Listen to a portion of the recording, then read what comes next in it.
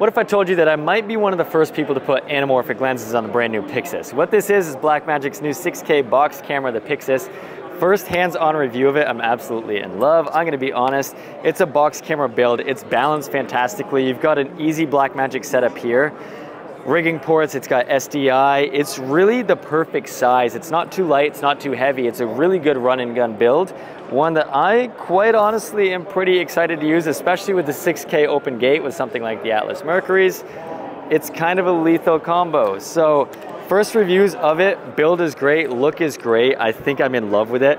They got an option so you can put a cheese plate on here if you want. You can get EVF, it's not on here at the moment, but there's a lot of options, a lot of rigging capabilities. And well, that's my first hands-on review of the new Blackmagic Pyxis.